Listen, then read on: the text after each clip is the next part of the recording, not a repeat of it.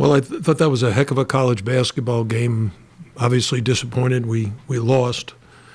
But, you know, some of the credit goes to Carolina, and a lot of the credit for grinding it out and was so short-handed. You know, Nigel went down with I don't know what it was called, a Charlie horse or knee or what have you, so he was not able to play for a portion of the second half, and we needed him. I thought Ja'Kai Robinson came in, gave us a nice 13 minutes of playing time. He hadn't played all year, but we needed a sub at the guard spot, and he's the one that we asked to do it, and he did a very good job. He was a +8 in plus-minus in the first half. We got off to a very bad start. The thing about North Carolina, they're exceptional at running the court, and they outran us in the first 5 minutes. We fought back, had a 1-point lead at the half, and then they came out and did the same thing. We were down 10 again. Fought back and put ourselves in a position actually to win the game late. Just we're not able to pull it off. Jim, that streakiness, like you said, started off, not so great, do well the second half of the first half, and then kind of the same thing repeats itself in the second half. Is that something that UNC did to you guys? Is that kind of a self-inflicted thing? I'd say both. I'd say, Carolina was able to establish their game very, very quickly. And they had 15 points before 15 minutes. Oh, and 15 points in 5 minutes. How much is that in 40 if they kept that going? Who's got a calculator? 120. 120? So our defense got better. We got back, and we started scoring. And we always play much better defense when we're scoring the ball well. Nigel hit some shots. Norshad got it going to the basket. And so we were able to fight back. But the second half, they came out and took control right away, and we'll call a timeout and try to get them going again. And down 10, down 10, down 10, down 10, and then, wait a minute, we're down 7 now. Now we're down 5, and there's only 5 minutes left, and we're right there, but we weren't able to pull it off. What did you learn about your team? I mean, even though it's a loss, but your team they came back twice from big deficits. Yeah, I know this team very, very well. The difficult part for us is we're not that deep. We have 11 scholarship players. A lot of teams have 13. And we always have some key guy hurt. All right? Today it was Keyshawn George. So you're always you're changing your starting lineup, you're changing your rotation. And at this time of the year, that's really difficult. I told Ja'Kai Robinson at the shoot-around today, don't be surprised if I put you in early. Because I looked at our roster, and quite frankly, he's the only guard substitute we have. A guy like Christian Watson is more like a small forward, not really a ball handler. A.J. Casey is a 4-man.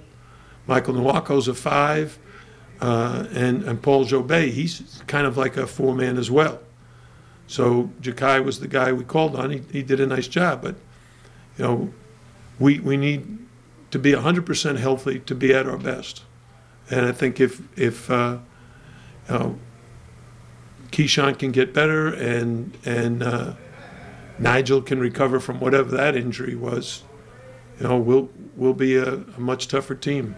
Jim, on the possession with Nigel shooting the 3 in the closing seconds, can you talk about that possession, what you're looking for, and what you think of the shot?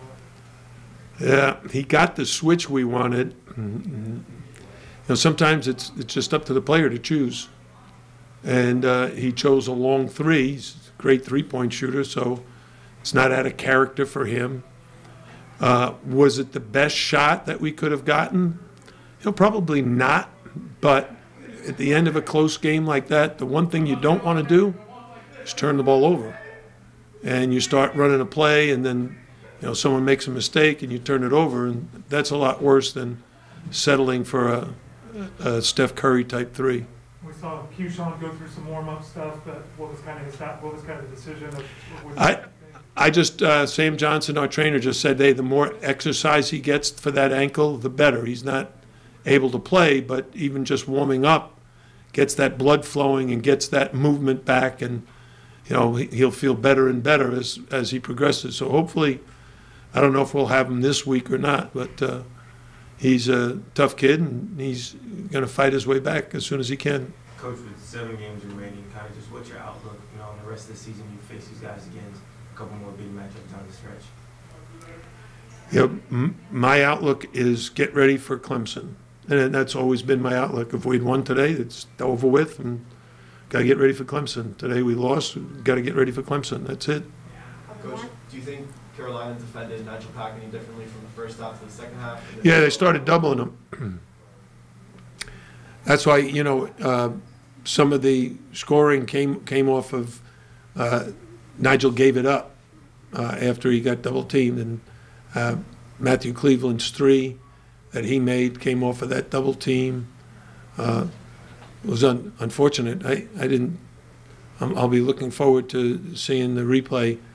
But we got the ball right at the rim. Norshad had 2 guys on him. He went up very strong. But what was the score at that point? Were we down 2 or 3? Down 2. What was it?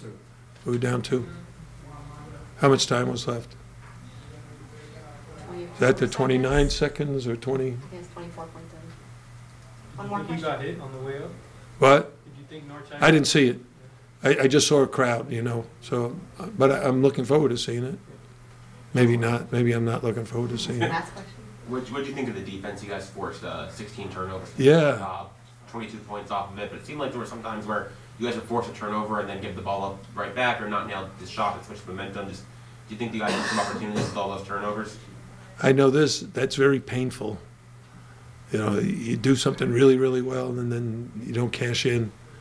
There were a couple of plays. I'll have to look at the tape. Our strategy was to keep the ball out of Baycott's hands. But late in the game, we started to trap the ball screen. And he rolled, and our emphasis was don't let him throw it to Baycott. And if they do throw it and get it to him, you got to guard the heck out of him. I don't want him getting a layup or a dunk. And he got like 2 or 3 layups. That's the way he scored at the end. I don't know, he ended up He only like, had 2 points in the first half. yeah. So he ended up with 4 baskets in the second half, and I'm guessing 3 of those were on the roll. He didn't roll and catch it and make a move. He just rolled right to the rim, and they threw it right to the rim, and he just laid it in. Any big guy can score like that. I thought Norshad and Michael Nwako did a great job of keeping the ball out of his hands.